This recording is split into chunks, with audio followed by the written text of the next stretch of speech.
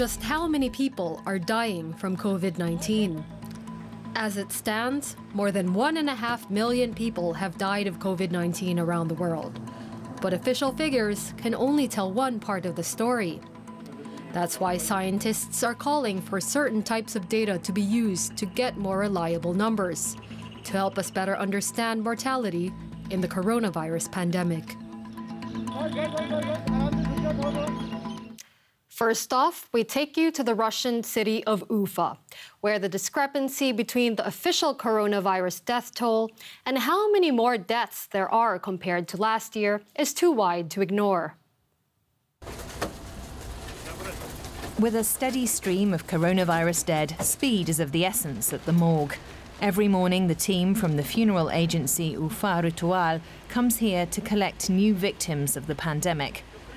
29-year-old Artur Kinzikeyev has been working in the funeral business for 12 years, but he says he's never had to bury this many bodies. One time, there was a huge line of hearses standing in line outside the morgue. It was only then that people started to understand that death had really come. Call the relatives to identify the body. This morgue in the city of Ufa is only for people who died of coronavirus or had contact with an infected person. The bodies have to be sealed in plastic, the coffins closed. Many Russians feel their dead should be treated with more respect, Artur explains. The relatives are often more tense than usual because their dead are handed over to them in plastic body bags. They aren't allowed to open the bags. I tell them that right away. Some people cry and demand that we open the bags. Then I have to explain that they could get infected themselves. This virus is no joke. Yuri Kozlov has been in the business for 7 years. Today, he's in charge of the team of undertakers. He says since the second wave of coronavirus, there have been at least twice as many deaths in the city of Ufa. Funeral agencies have had a tough time keeping up. We have more work, a lot more work. Over 1 million people live in Ufa, the capital of the Republic of Bashkortostan. Government statistics say that only around 90 people in the region have died of the coronavirus since the pandemic began. But the official numbers also show that during that time, over 4,000 more people died than last year. Coronavirus infections are spiking across Russia, but authorities insist the situation is under control. The undertakers aren't so sure. Today, Yuri Kozlov and his team are interring a 92-year-old woman. She didn't die of the coronavirus. That means her relatives can say their final farewell with an open casket, which is the tradition in Russia. Usually, funerals are big family affairs in Russia, but the pandemic has changed that. People are often worried about getting infected and stay away. So far, no one in Yuri's team has caught COVID. He can only hope it will stay that way. In Russia, people say if it's decided up there that you'll get run over by a streetcar, you won't drown. Fate is fate. If the coronavirus isn't my fate, it will pass me by. The next day, the team prepares for 4 more funerals. Artur and his colleagues hardly have time to worry about their own health. At the moment, they're just too busy. Lasse Vestergaard joins us now. He's the project coordinator of Euromomo. That, of course, stands for European Mortality Monitoring. Welcome to you.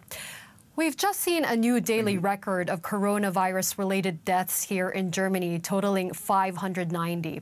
Why do you think that number has gone up so sharply, considering we're in the second wave? I think the most, what we're seeing is now a very widespread transmission of COVID-19 in Germany and in many other European countries. That is now reflected also in rapidly increasing COVID mortality. But how do you think the numbers will develop further? Have we already seen the peak? That's a really good question. So if you look at what we experienced in the first wave in March in Europe, we saw a very rapid increase in mortality within a few weeks and a very rapid decline after the lockdowns. Then we saw a quiet period during the summer in most European countries, but since around September, October, in Europe, many countries have seen gradually increasing transmission, not only in small focal areas, but widespread in the country. And this is now reflecting in a gradually increasing excess mortality. And we're not sure yet when this will peak exactly. We can hope that with the increased restrictions we are now having in many countries in Europe, we will also see now a decline again in mortality, but we're not sure yet. Can you please clarify for our viewers what exactly is meant by excess mortality? Yeah, so excess mortality is more deaths than you would expect normally from previous years of mortality. So you calculate the expected average based on previous numbers, and you can adjust for seasonal variations, and then you see the difference from what you observe in the current week, and you compare what would you expect, and that is what we define as the excess mortality. And under situations when you have public health events, that excess mortality you can attribute to that event, which is now COVID-19. And we don't have actually other public health events or explanations that could explain this mortality. So what we see is really a true picture of the total mortality from COVID-19 in Europe. Now, we've borrowed a graph from your organization showing deaths in Europe from 2017 to 2020. We're noticing in particular two marked peaks, one from a severe flu season in 2018 and one in the first wave of the coronavirus earlier this year. This means coronavirus is definitely deadlier than the flu, doesn't it? How deadly is it exactly, according to your data? Yeah, certainly we see normally during the influenza season in Europe, we see excess mortality. And the example you show is from the very bad flu season in 17-18, which was quite bad. But the peak we saw in the first wave of COVID-19 are many times higher. The mortality is many times higher than in the worst influenza season we have seen. So it's particularly the group of 65 years and above. It is at least four times worse than in the bad 17-18 season, and it is more than 20 times worse than the mild influenza seasons. So it's very significant extra mortality we see during COVID-19 compared to a normal influenza season. Now, the pandemic has gone on for the better part of a year. We've all changed our behavior in a way to prevent more COVID-19 deaths. We're all wearing masks and social distancing. Has that had any impact on the number of deaths for other infectious illnesses like the flu? Yeah, certainly we have seen a very dramatic decline in other respiratory infections, influenza, and as an example, in Denmark, we have seen a steep decline in meningitis cases. So that will also reduce mortality from those other infections. Thank you, Dr. Lasse Vestergaard. He's the project coordinator of Euromomo, or European Mortality Monitoring. We appreciate your analysis today. Thanks very much. Welcome. Up next, our science correspondent Derek Williams answers one of the questions you've sent in. What is the distinction between a vaccine's efficacy and its effectiveness? Every branch of science has its own vocabulary, and these two words from pharmacology have been used confusingly and often interchangeably in the last few months, although they mean different things. For the general public, efficacy is the less familiar term. It describes how well a drug or a vaccine works in a controlled environment that's been designed to give clear answers. That's because in the best of all possible worlds, an independent team should be able to take an efficacy study, conduct the trial in the same way, and reach the same results. So trials like the COVID-19 vaccine candidate trials will have some baseline parameters. For example, they do things like exclude test subjects with pre-existing medical conditions.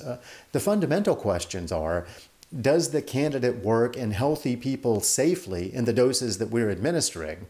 And if so, does it also appear to protect at least those groups of people from contracting a disease? Effectiveness, on the other hand, describes how the same vaccine will perform when it's released into the wild, if you will, out there in the real world, when it's given to people on a much wider scale. This aspect of vaccine performance is also monitored, of course, after approval is granted. But data takes a lot more time to gather and to study.